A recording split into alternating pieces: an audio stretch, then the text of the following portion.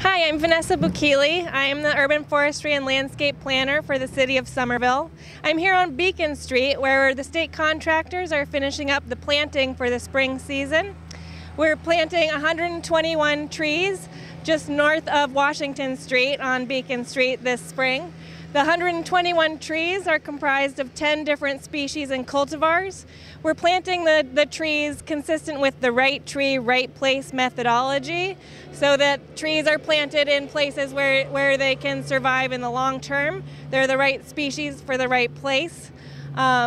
This is also consistent with the urban forestry program of the city in general, where we're trying to increase the diversity of our urban forest. The site conditions for these trees are better than many of our trees in the city. They have 5 by 5 foot by 5 foot tree wells.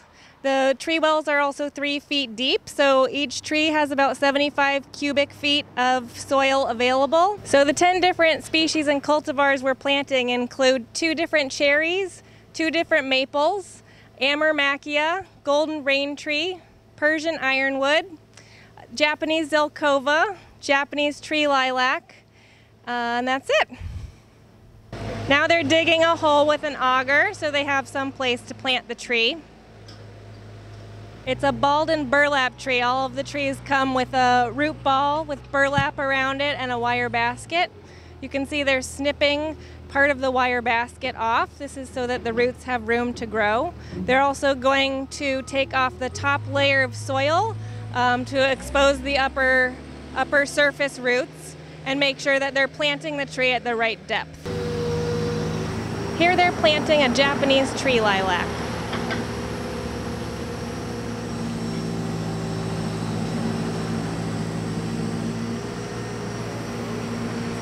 They're measuring where the trunk is in the well to make sure that it's properly positioned when they put the tree grate back on. They're putting compost and fresh loam around the root ball to make sure it has good planting soil with nutrients around it.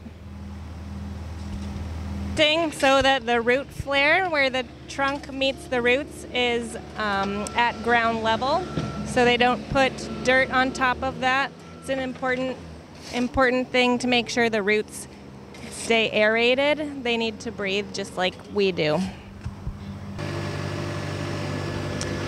Then they put weed fabric on top of the soil to make sure that weeds don't grow through.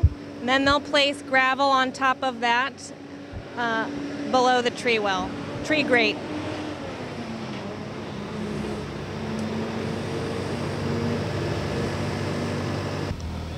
They're putting gravel on top of the weed fabric. This is to help reduce the amount of garbage that would collect under the tree grate, but also allows for the roots to be aerated. Now they're putting the tree grate back on the tree. The tree grate will help protect the soil from getting compacted, and it provides a nice ADA compliant surface for people to walk on.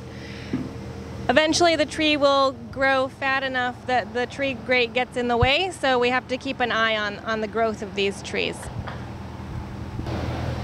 Lastly, they're putting on a green irrigation bag or a gator bag.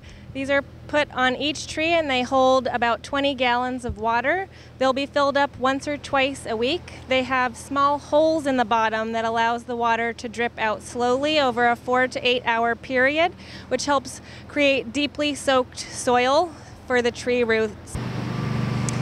In addition to planting the trees correctly, the establishment period in the first 3 to 5 years is critical to making a healthy and vibrant urban forest.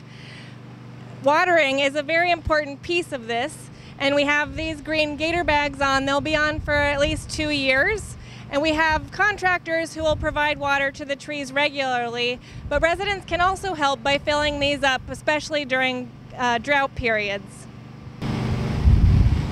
So like I said, we have 121 trees going in on the street this spring.